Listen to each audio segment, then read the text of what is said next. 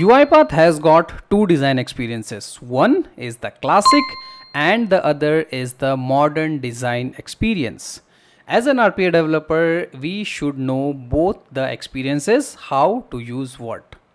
In this playlist, we are covering the classic versus the modern design in a step-by-step manner where we are focusing more on the modern design.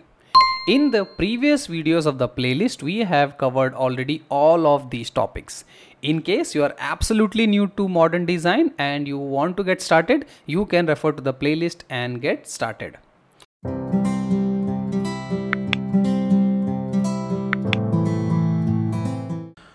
Today in this video, we are going to discuss about the fine tuning of the descriptors. Now, before directly jumping into the fine tuning of the descriptors, first we need to understand why it is required to fine tune the descriptors, right? As in the previous video, we have already discussed that as a descriptor is a combination of the target and the anchor which UiPath modern design automatically generates for us. However, sometime as per our requirement, the generated descriptor is not able to identify the element on the screen. That is the time as a UiPath developer, we should know that how I can fine tune the descriptors. There are multiple different ways depending on the situation that you would like to update the descriptor and make the unreliable descriptor more reliable. While the manual editing of the descriptors is not generally recommended, so there are other ways like putting the variables into the descriptors, using the wildcards, using some of the additional activities in UiPath. So all of them you can work together to work towards the fine tuning of the descriptors. And this is what we are going to see in today's video. Okay, so the first use case for us would be, let's say I have multiple notepads which are open in my screen. So as you can see, I have two notepad application. One is this and the other is this, right? And let's say I have one more notepad application. As of now, I'm working with notepad, but you can think it as multiple instances of the same application. Okay. So to better segregate, let me do one thing. I'll just go here and I'll save the first notepad in my desktop and I'll say that this is my ABC. And I'll save this. Okay, so this is my first notepad, which is ABC notepad. I'll go to the second notepad and here I'll just go and I'll save it to, let's say, XYZ. Okay, so I have ABC, XYZ, and then I have a third notepad. I'll just go save it as, and I'll say that PQR. Okay, anything, I'm just renaming them. So I have three notepad applications which are available in front of me and I have to click on the notepad, right? So how you will do, you'll go to the activities. You will use an activity which is called use application/browser. Indicate the application to automate and you will point it to any one of the notepad. Okay. So now if you see here, when I dragged and dropped the use application/notepad, it is saying that I am using this one, which is the notepad.exe. Okay, now here if I just go and I try to use a click activity, I'll drag and drop it here and I'll point it to the file button. Okay, I can say confirm, right? Very simple automation. I'll go here and I'll say run the file, right? So I have created a simple automation where I have three different versions, or I would say three different instances of notepad, and I am instructing the notepad to click on the ABC and which it clicked. But now let's say I go here and I close this abc.notepad.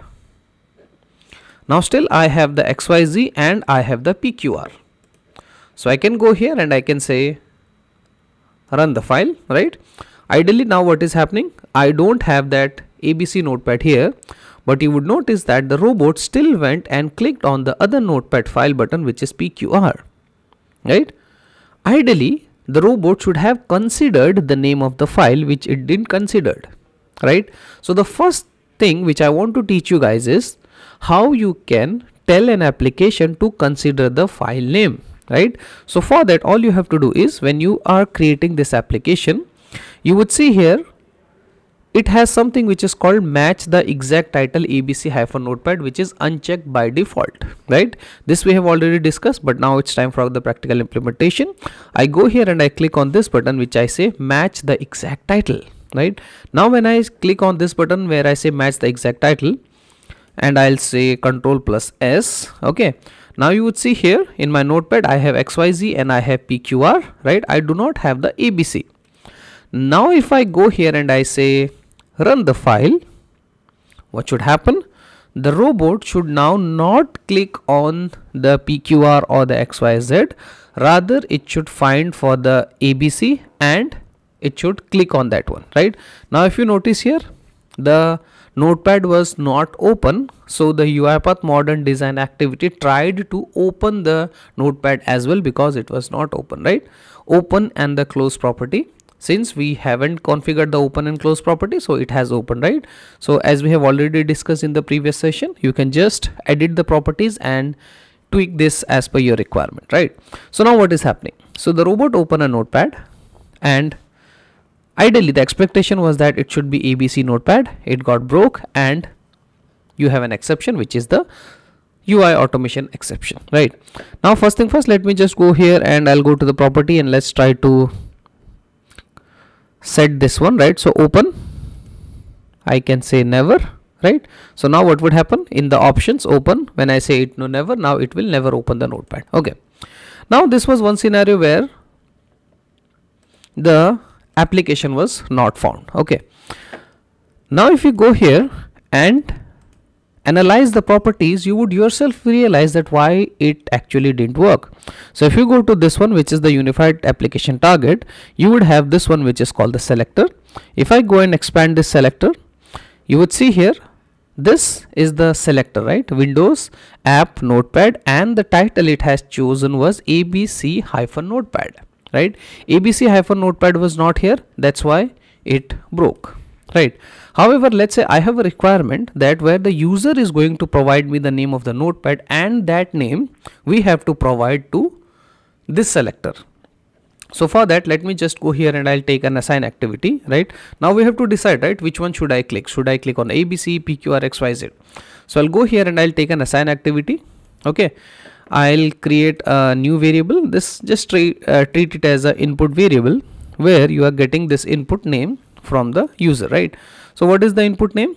So my input name is, let's say, ABC. So now see this carefully. Now this input name would be from the user, it can be from an application, it can from a database, subject of the email, anywhere, right? It is in a variable. Now you want to use this into the use application / browser, and you want to pass to that specific application, or in other words, you want to pass this to the selector. So that's where you can introduce variables into the selectors, right? How do you do it in modern? It's absolutely simple. You just go to that one, use application / browser, go to the properties, in the selector, this was the selector, right? I can expand this and maximize this a little bit so all of us can see. So now this ABC is something which I am not sure. This is the value which will be coming from the user. So I'll just select that, right click on it, and I say use a variable. And now instead of this, I want to pass the str input. Do you want to have a default value? I can leave it to blank and I say confirm and I say okay, right? So what I have just done is I have introduced a variable into the selector of the notepad. Now if you see here, I have XYZ, I have PQR, right? Now let's say I want to run it only for PQR. Save, go here, run the file. Okay, now what would happen? It will only and only work for the PQR. See, okay. So now even if I open multiple instances of the same application, right, I have 1, 2, 3. If it is not there, it's not there, right? It is definitely going to fail. But if you have multiple instances like PQR, XYZ and all, what was happening? The robot was by default picking the first one which is on the top. By introducing the variables into the selectors, you can actually customize the behavior. Let's say now instead of PQR, I want to point it to XYZ, right? So I go here, save this and say run the file. Now what would happen? We are instructing UiPath to click on the notepad whose input should match the subject, and the input is XYZ. So as you can see, we have 3. It went and click on the XYZ. In case you pass something else, the robot is going to say that, hey, I'm not able to find this selector, right? So that is how you customize the descriptors. Now editing of the descriptor can be also done at the design time as well, and it can be done for the anchors as well, right? So take an example. Let me go here and I'll take a click activity. I'll drag and drop it here, and let me try to point it to anywhere, let's say in this edit button. Okay, now when this automation is running, you would see here you get this one, right? So Windows selector, and you get the anchors as well, right? So I can just point it as anchor. So you have the anchor and you have this one, right? So you can customize or include the variables directly when you are editing here. Let's say instead of this, I want to use a variable, just right click on it and you can say use a variable, right? So it's not like that you have to run the automation, save it and then do it. At the design time only, you can just go and introduce the variables as well. Okay, and most of you would have already guessed it, but I just wanted to add, same like you can add variables, you guys can also use the wildcards, right? So we have 2 wildcards in UiPath, one is the question mark and one is the star, right? So in case I believe that this menu bar can have some additional numbers with it, right? Let's say it can be menu bar 1, menu bar 2, menu bar 3, but I'm not sure what would be that number, right? I can put a star mark which would replace 0 or 1 character, or I can simply put a question mark saying that only 1 character is allowed, right? So we have already explained this star and the question already in the classic design, so not spending much time here. But the idea is descriptors in UiPath can be edited by introducing the variables, or you can also introduce the wildcards as well. Okay. One another thing which you should remember while editing the descriptor is that at any point of time, in case you feel that you need more additional attributes, you always has an option to open the selector into this one, which is the UI Explorer. Okay, and that will open this complete UI Explorer for you, where you can add, remove the parameters, re-indicate, get the complete details, and you can do a lot of stuffs, right? So all these options are available for you while you are editing the descriptors. And the same you can also do for the anchors as well, right? So we can introduce the wildcards, we can introduce the variables, we can customize the descriptors at both the levels, right? So I hope that is helpful. Last one thing which I want to tell you guys is that it's not only restricted to the wildcards, question mark, star mark or variable. You guys can also use the arguments. Okay, so if you see here into my UiPath Studio, let's say I just created one argument and I'll assuming that this is coming from a different flow. Okay, so I call it as a different flow value. Okay, so usually in UiPath automation we have values which are coming from different workflow. We pass the data from arguments in, out, right? So let's say this is one of the in argument. Now in this automation I want to pass this argument and I want to use that argument inside the selector to click on a specific place, right? So it's exactly the same concept. So let's say I want to point it on the here, I'll point it to this one, which is the file button, right?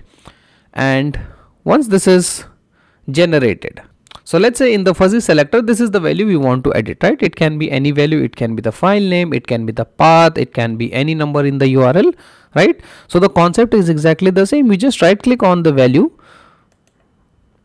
then you would have use variable, click on that, and in the drop down here you would also get the option of the argument. Okay, and then you can say confirm. Now It says that value one of the found targets. Do you want to replace all the instances? I say yes, right?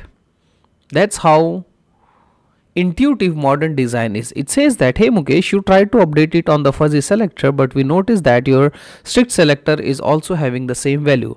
Do you want to update it? I say yes, and that way both the values are automatic in a single instance, which was not there in the classic design. How cool is that, right? So which means that I can use the wildcards, I can use the variables, and also I can use the arguments to fine tune the descriptors in my UiPath modern design. Okay, so I hope this was helpful. If you have any more questions, any more doubts, feel free to write me in the comments, or you can also drop me an email as well. See you in the next video, where we are going to see more about the editing of the descriptors, and now with something on the browser. Okay, so that is all for this video. I would like to wrap this video here. I hope this was insightful. If you have any more questions, any more doubts, feel free to write me in the comments, or you can also drop me an email as well. I would appreciate your feedback on the video, and tell me in the comments what would be the next topic or next video you want to see. So with that, I would wrap this video here. Thank you for watching. If you like this video, please do subscribe to the channel, and happy automation.